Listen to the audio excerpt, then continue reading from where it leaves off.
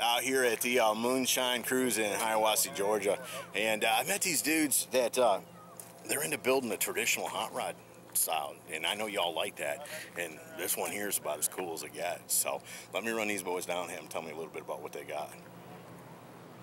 Sean, Jeb, how are you guys? Good, man. Scott. Tell me what y'all bring to the show here. We've got our latest in scratch-built hot rod. Really? Yeah, this is the first aluminum body truck. It's not going to be the last. I'm just trying to soak it all in, man. I mean, total badass. Yeah, you ain't kidding. It's just crazy, isn't it? Now, would you use like a Model A body or something? It's based off of Model A design, 3031 Model A design, but obviously they didn't make them in aluminum back in the 30s. So. Right, right. So you handmade all that? Yeah, we made every piece of it. We made everything. We try and make every part that we can, as long as it's, you know, within reason. Right. You know, we try and make everything. That's sort of what we're specializing in. Chassis, all the suspension components. The on this particular truck, on the front end, we wanted to go with the big 10-bolt spindles, so we made our own hot rod axle for Ford F450 spindles. Wow, that is cool. You even are telling me you make like lug nuts and everything. Yeah, we made the spike lug nuts. We make those. I've made them for people all over the country. Wouldn't it be easier just to buy this stuff? They're hard to find. Yeah? Yeah. Yeah. Isn't that what everybody else does? Just buys this stuff? Yeah. Wouldn't be nearly as cool, would it? Yeah. So y'all, is this the type of stuff, I mean, do you build this stuff yourself for a living? Yes. What's the name of your shop? Cutworm Specialties. Where are y'all located at? We're located in Hayesville, North Carolina. Cool. And do you have a website or anything? Yeah, we do. Facebook? Facebook. Tell me the website address. It's cutwormspecialties.com. And Facebook? It's Cutworm Specialties. Come follow us on Instagram. Okay, cool. And this is kind of the style that you all like, the kind of a traditional crazy hot rod look. Yeah, it's I built the first car 3 years ago, and people sort of went crazy over it, and now I've got people waiting to have me build them one. So is this a client car? Did you build it for a shop? Car. This has got to go to Minnesota. Cool. And how long have y'all been doing this? I've been doing it for about 3 years, as far as building them from, you know, scratch. Building everything. Right. Yeah, that's the big thing, because I've been talking to you all day. That's the thing. If you can make it, you want to make it. Yeah, we'll try. Yeah. Yeah. I mean, have y'all run into some stuff that it just ain't working? You got to go buy the commercial part for it or something? Not really. I mean, most of the time, if we are going to make something, we pretty much know we can do it. And I'm guessing you're doing a lot of this with a bender and a welder. You don't have a CNC machine and all that kind of stuff. Yeah, no. We even made some on 2 of the cars that one we're building, and one car that I built. We even made the wheels. No kidding. Yeah. How do you do that without a CNC machine? You just got to make jigs and hold everything in place. Wow. So you like weld a bunch of pieces together and make a round thing? I don't know. I'm ignorant to that. I'm confused. It's all measure about twice, cut once. Right? No, man, I love this. When I saw this, what's that rear axle off of? That's a Dana 70 HD out of a motorhome. Same with the wheels. They came off the motorhome. That is cool. And it'll sit flat on the ground. They're 19.5s. Semi-truck tires. Wanted. He didn't want to. He was very specific in, you know, wanting to do like a 19.5 or a 22.5. He didn't want to do like a 16-inch dually wheel. Right. He wanted a real truck wheel on it. Yeah, he wanted a big truck wheel. Right, right. And then y'all did the work on the inside too? Yeah. Made the seats and everything? Made the seats and everything. Man, alive, man. Even the steering wheel. You want me to open it up? Yeah. How long does it take to build a project like this? We've been working on this one since January. Here it is. That's not bad at all, man. August. Man. So, and we've had other cars going too, so it's sort of been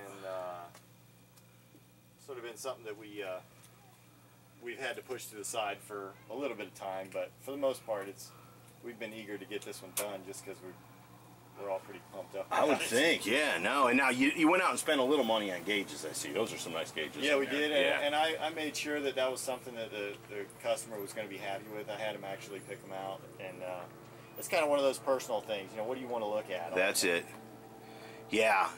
And I think that with the level of build that you got here, you know, because I mean, it's supposed to look bare bones and aggressive, you know what I'm saying? But that's just a nice little finesse touch to it, you know, to put you kind of in a, and I love how you box the doors and everything. Yeah. Right? Yeah, dude, that's cool. It looks like it's almost bulletproof.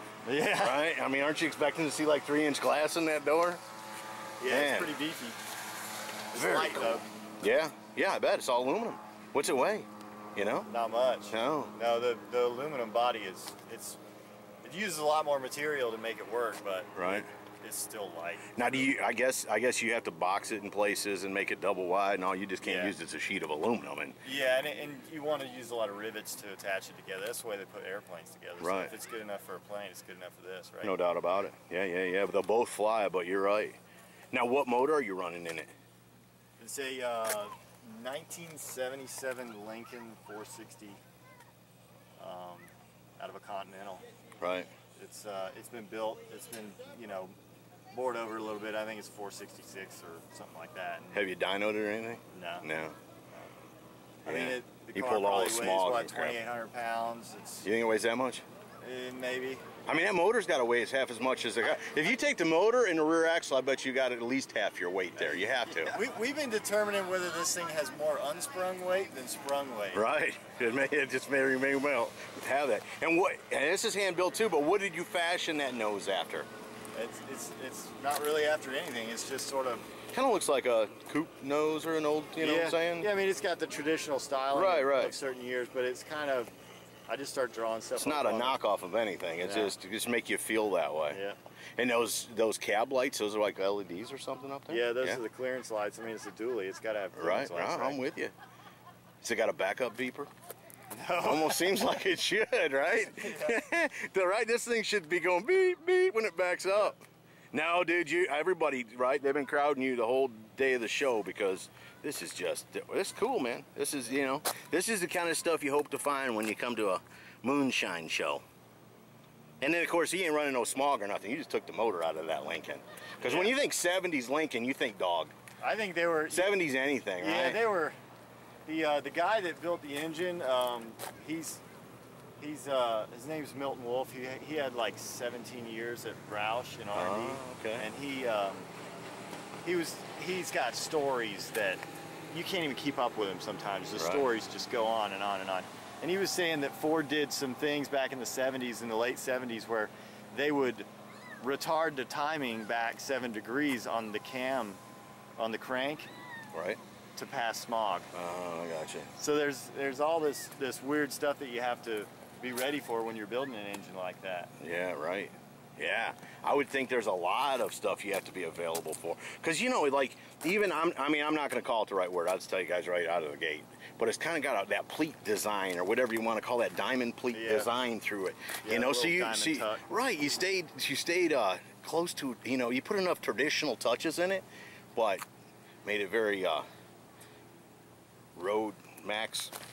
Mad Max looking. Yeah. Very cool. It's just got loads of attitude. That it does. Does it have a name? No. We got to give it a name, man. I think the owner's trying to come up with something. Right. As far as he wants to do a logo on the door. He does a lot of graphic design. And Okay, I think cool. He's going to come up with something, but I don't even know what it is. Kind of like a shop truck logo, kind of. Yeah, that'd be cool. Although I don't know, man. That's just so sweet looking with all that polished. You know what I'm saying? I mean, you almost. Be careful, owner. Whoever you are, be careful. Don't screw this up because, man, these boys have really rocked it. I love the back bumper, too, man. You did all that. Yeah. The little bear claws on there. Right.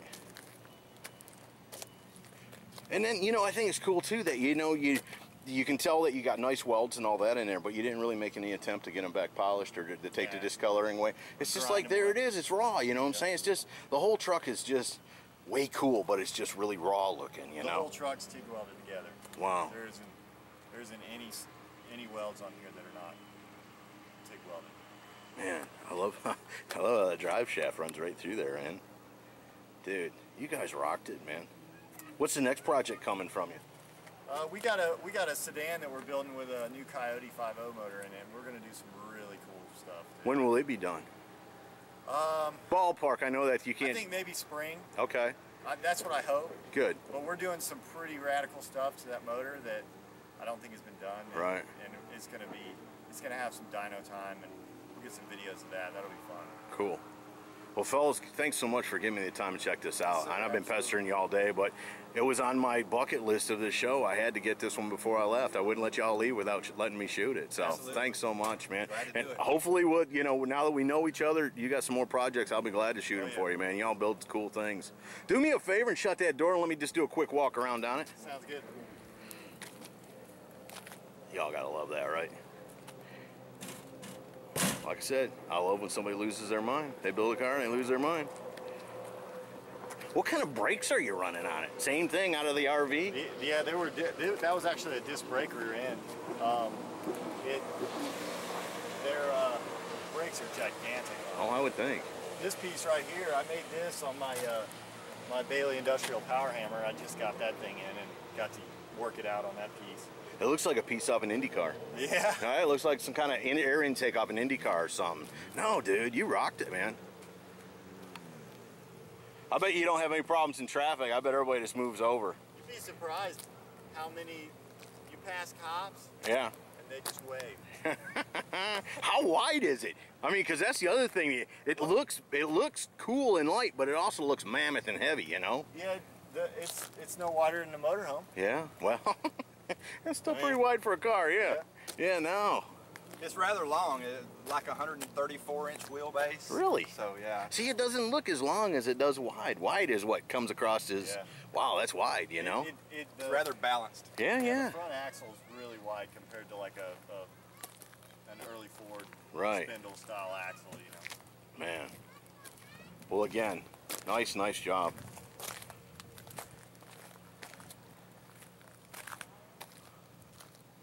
So there you go, folks. From the Moonshine Cruise Inn in Hiawassee, Georgia. There's a traditional hot rod kind of thing. Very cool. Hope you all have enjoyed it. See ya.